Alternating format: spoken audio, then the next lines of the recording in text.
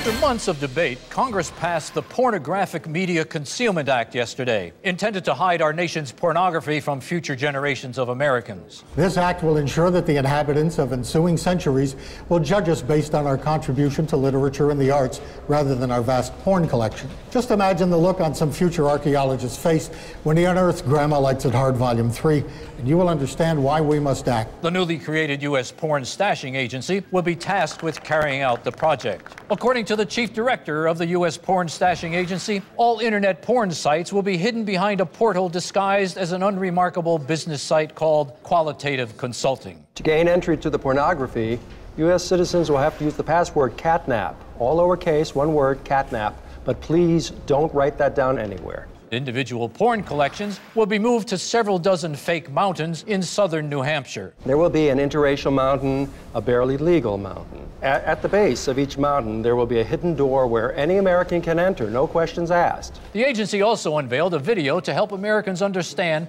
how these new policies will affect their porn.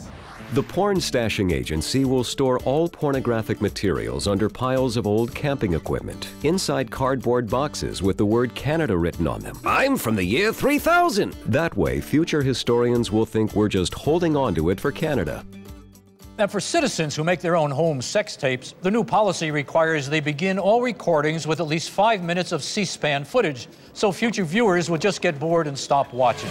Previous congressional proposals to make the nation seem more impressive, including plans to scatter the nation with opera playbills, treat Usain Bolt as an average-speed human, and blame the massive amount of idiotic internet discourse on a few faulty robots, all failed to gain popular support. Next up, we'll talk to that pilot who heroically crash-landed a plane into Maureen Dowd.